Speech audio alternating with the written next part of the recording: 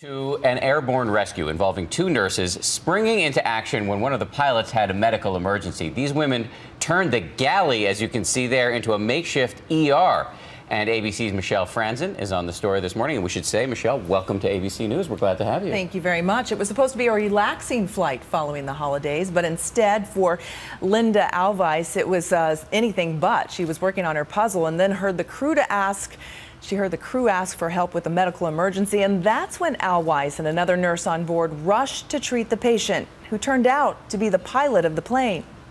When the pilot of United Airlines Flight 1637, packed with more than 150 passengers and crew, suffered an apparent heart attack, it was nurses Amy Sorensen and Linda Alwice, way back in coach, who sprang into action, saving the day.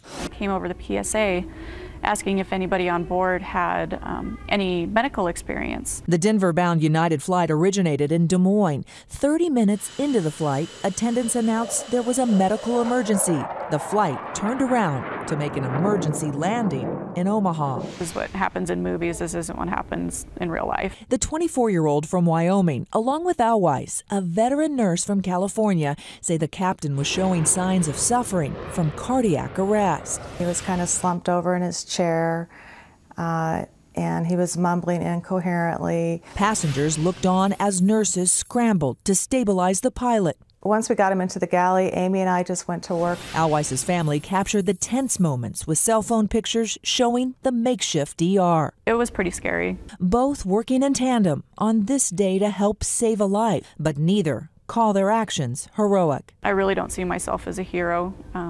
I did what I know for a patient that needed it. It's what we're trained for. It's what we're expected to do. She's a hero. I mean, there's no doubt about it. She saved somebody's life. That's the definition of a hero to me.